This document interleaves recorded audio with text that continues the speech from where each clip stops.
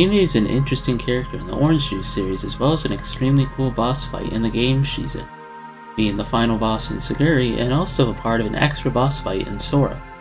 The way she attacks, the music in her battle, and the setting of it all accumulating to Hime becoming one of my favorite fights in the game.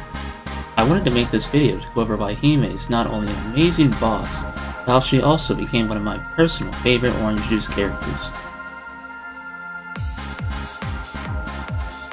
Hime is the proclaimed guardian god of the ship that Shifu and his crew invade Earth in. We got our first real look at Hime, who's sealed away in a sleeping state until Shifu wakes her up and gives her a mission: to kill SUGURI. Hime promptly declines and asks to know the reason why Shifu wants her gone. After Shifu refuses to tell her, Hime announces that she won't obey Shifu's orders, which frustrates him.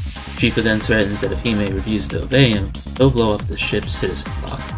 Knowing that Shifu is deranged enough to actually do that, Hime decides to fight SUGURI. Hime turns around and introduces herself, and having a brief chat with SUGURI. Eventually, the two of them get led out to a more open area outside of the ship.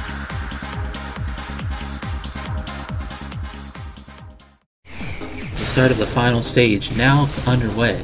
Hime takes SUGURI through a long corridor. Bree and other robots are flying by, which Hime helps get rid of, but if you're not careful, her attacks can hurt you.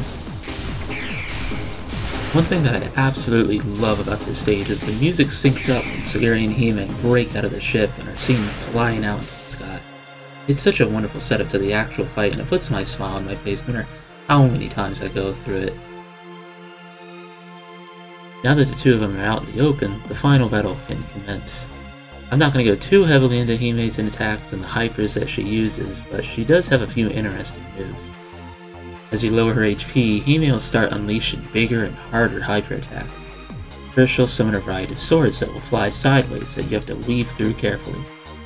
Afterwards she'll summon even more swords in an even crazier fashion, where you have to dash through the red swords but avoid the blue ones. Hime's final hyper, once you get down to her last health bar, she'll float to the center of the stage and summon giant crystals which will alternate between red ones and blue ones. You have to sort of find like a certain rhythm to when they'll alternate. Once you manage to stop Hime comments on how strong SUGURI is. She remarks that she had a lot of fun dancing with SUGURI, to which SUGURI ends up calling Hime a kid. Hime doesn't argue with SUGURI, and instead changes the topic to talk about how they'll take down the piece of scum that is Shifu. SUGURI and Hime team up and use their power to separate the civilian block to defuse Shifu's threat. No more cards left to pull. Shifu makes one last-ditch effort and plans to drop the whole ship on him. SUGURI, determined not to let that happen, she gathers up all her strength and manages to stop Shifu once and for all. With the threat of that megalomaniac gone, SUGURI is able to welcome Hime as well as the rest of the ship's inhabitants with open arms. Hime gracefully accepts her invitation to live on Earth, and it's now the start of a long and wonderful friendship between the two guardians. There's not too much info on what happens with Hime and SUGURI after the events of SUGURI. In Acceleration 1, there's the story involving No Name, as well as the questionably canon story where Saki makes pudding and ends up fighting everyone, including QP for some reason. Again, it's more of like a dream sequence, so it's hard to say if it's really canon or not, but it's fun nonetheless. It's a cute little story. There's also little ending scenes characters get after finishing arcade mode with them. SUGURI's ending goes over her operation with Project 1. Nanako finds some pet dog, etc, etc. Everyone gets a neat little story. Well, everyone except Hime. Anyway, what we can learn is that in Kyoko's ending story, Kyoko is living together with the other Shifu brands. It doesn't explicitly say that Hime and SUGURI are living together, but the way Kyoko were to request to Nanako to fetch Hime and SUGURI, we make a reasonable assumption that the two are living together. Next up is Acceleration of SUGURI 2. Here, everyone has their own story chapter, even though it kind of ends up following the same plot routine.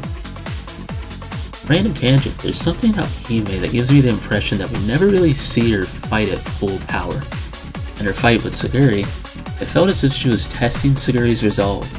At the end of it, Hime is impressed with SUGURI and neither of the two seem tired or wounded. And then with Sora, Hime and Suguri were more so fighting in self-defense and trying to calm down Sora, who was quite angry. They were tagging each other out, trying to calm down Sora, so she could actually listen to reason.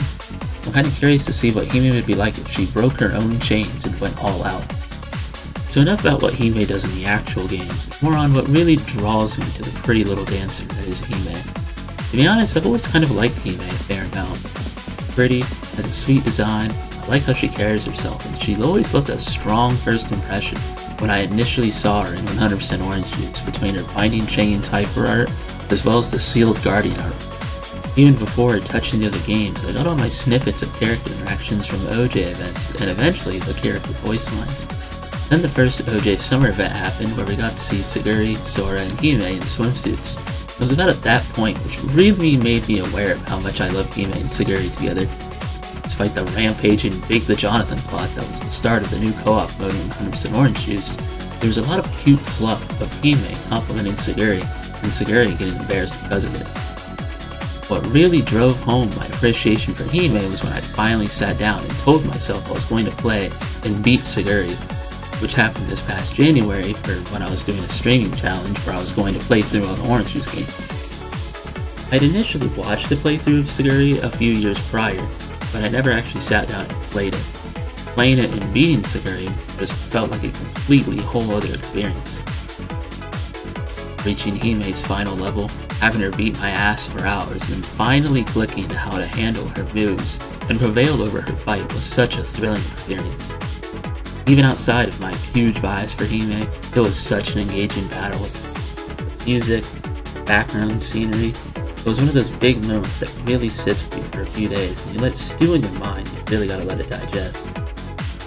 Another big factor for my Hime appreciation is her relationship with Suguri itself. I can't tell you just how much I love these two superpowered girls, and I could probably make another video entirely solely about them if I really wanted to.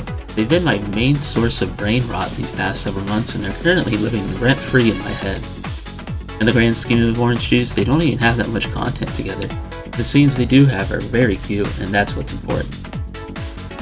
So yeah, Hime is a wonderful character who's really grown on me, especially in this past year. The character is so sweet and charming.